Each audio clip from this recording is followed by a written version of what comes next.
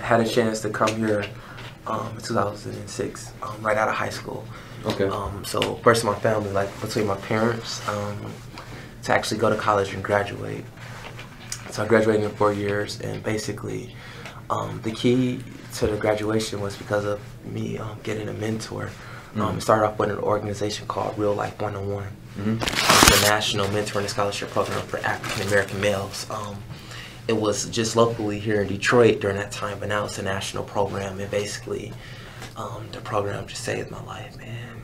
I was able to be exposed to men who were like businessmen, doctors, lawyers, very successful that look men. like you. Yeah. Right. Things I never saw growing up in Detroit, like the true inner city of Detroit, the Joe Road, Illinois area. So it was unique. I just did a speech this past June, and like on my ID, you'll see 48204. Right. I live in Canton now, but that was ranked as the most dangerous zip code in the country. And so just to make it out of that area and to get to a small private institution where I feel safe and secure, just totally thankful to God. So that was a blessing. I pursued a CJ criminal justice degree, graduated in 4 years. I had a chance to intern with the U.S. Marshals, the ATF, and then I interned with the United States Secret Service in Washington, D.C. That pictures with Michelle Obama. Had a chance to meet her, had a chance to drive in her motorcade, actually. Oh, awesome. So I was on track to become a federal agent. And then there was a time where I went into Wayne County jail cell, and I just saw all these young men that looked just like myself. Only thing, they just had like the beards and their hairline, the hair was just everywhere. Right. And I was just like, do I really want to lock these people up? Or what if I had a chance to mentor a group of them in the community and help break this cycle? And so that's when I started thinking about mentoring. And so I joined Big Brothers Big Sisters while I was in college. And I was still pursuing the criminal justice route. And then the U.S. Marshals actually offered me a job offer, a conditional job offer.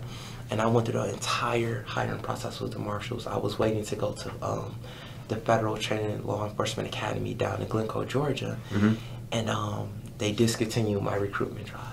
And that was on March 1st. Why did it discontinue? What was the reason? Because they said it was unconstitutional for regular civilians to apply to become a U.S. Marshal compared to those who were in the armed forces, and they had no idea about the Marshals were recruiting. So basically, it was like a cult. Basically, the Marshals were recruiting or putting people through something called an FCIP, Hire and Drive, Federal Career Intern Program, but other people wasn't having that same opportunity.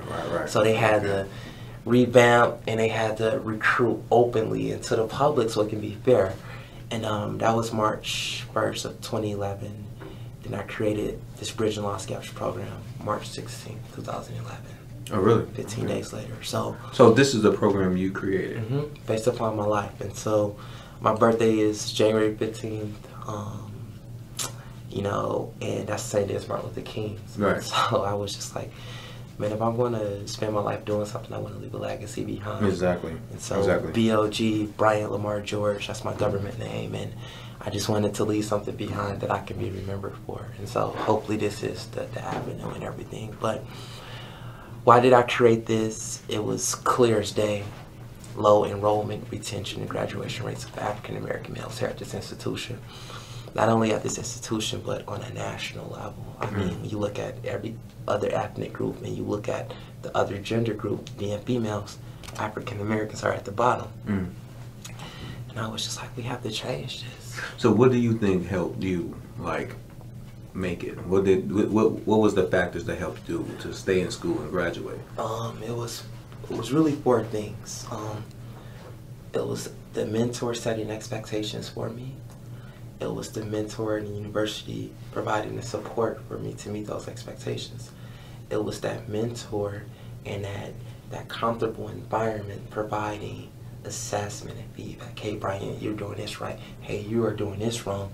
But then it was that engagement and involvement I didn't have a spring break. I was always at an intern, or I was doing a service trip, or I was trying to help out in the community. I was engaged and involved, so I didn't have a lot of idle time.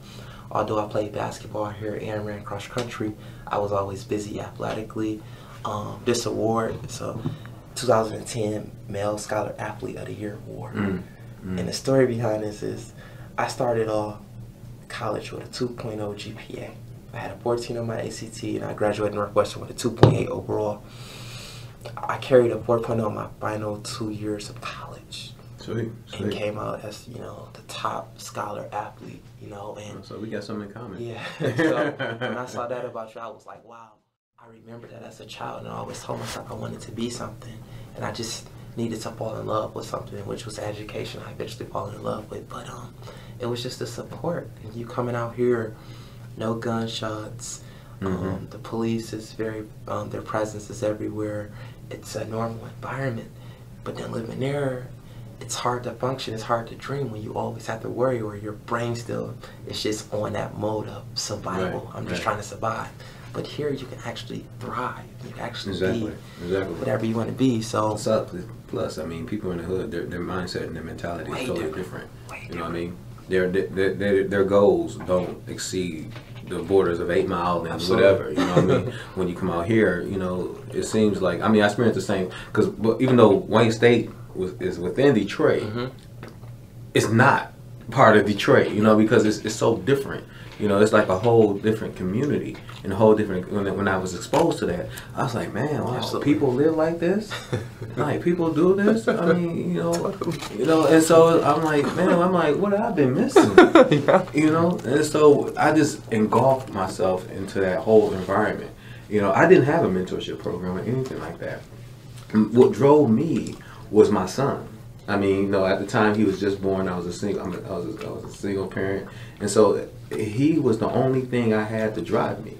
And I would often tell people, when you are reaching for success, when you have a goal, you have to have a significant why. Why are you doing this? Because your why is going to be connected to your passion, and your passion is what drives you. Okay, if your why is connected to something material, you're not going to wake up in the morning at 3 o'clock in the morning. Wake up 3 o'clock in the morning and start cracking open your textbook or open up the laptop. But my why was very significant. I wanted a life for my son. I wanted him to live something different than I had. I wanted to be an example for him. And so that was my why. And I always tell people, I wasn't the smartest person in the class, but I will outwork the person. I will outwork somebody to death. Me too. I wasn't the smartest person because I had to study. When I spent 60 hours literally studying, and I talk about that in my book, man. It's like I studied.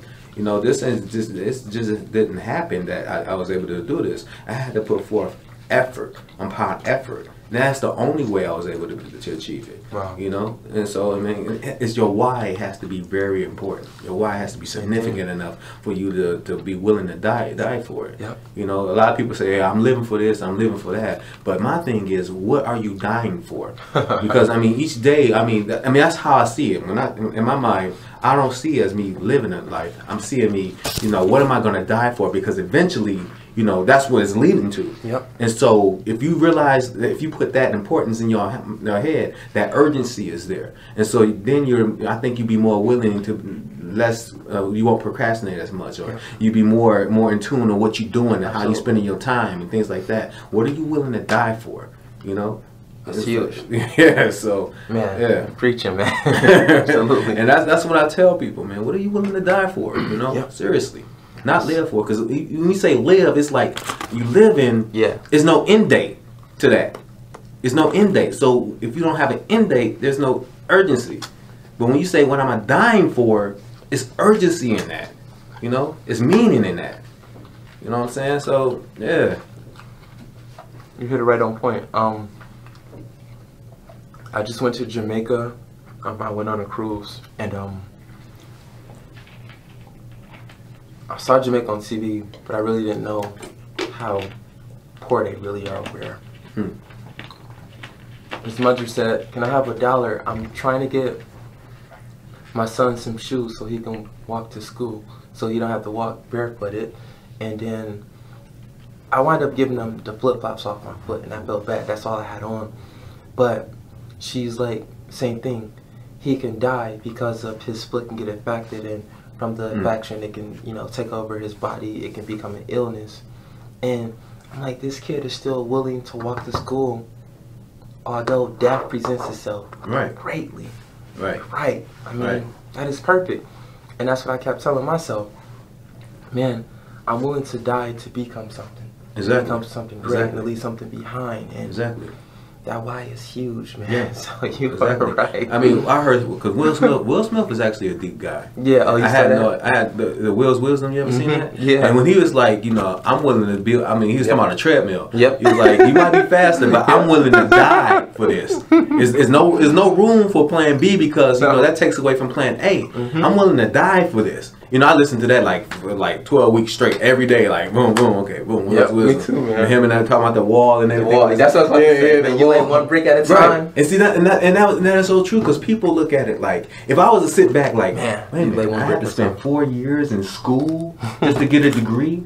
But I ain't look at it like that. I look at it at class. Okay, what do I have to do right now for this one class or this one assignment? Then I just built on assignment on assignment and assignment. Next thing you know, that class was done. Same thing, assignment, that class was done. I didn't look at the, because if you just sit back and look like, man, 4 years is a long time. But if you look at it like in portions, it's more manageable. You know? Way more manageable. I mean, you just perform as best as you possibly can in that one class. And next thing you know, you end up graduating. And that's how I put it. Every syllabus, every study guide, every note, every exam, every midterm, every final. Right. Like, you know, every semester, every year. Right. You put those 4 walls together, 4 years, you're going to put on that graduation cap, which is that roof. Exactly. Simple as Perfect that. analogy. Right, exactly. Simple as that. I used that actually in a speech I did back in 2010. Just like that. That's powerful. Yeah, man. Man, we got a lot in common.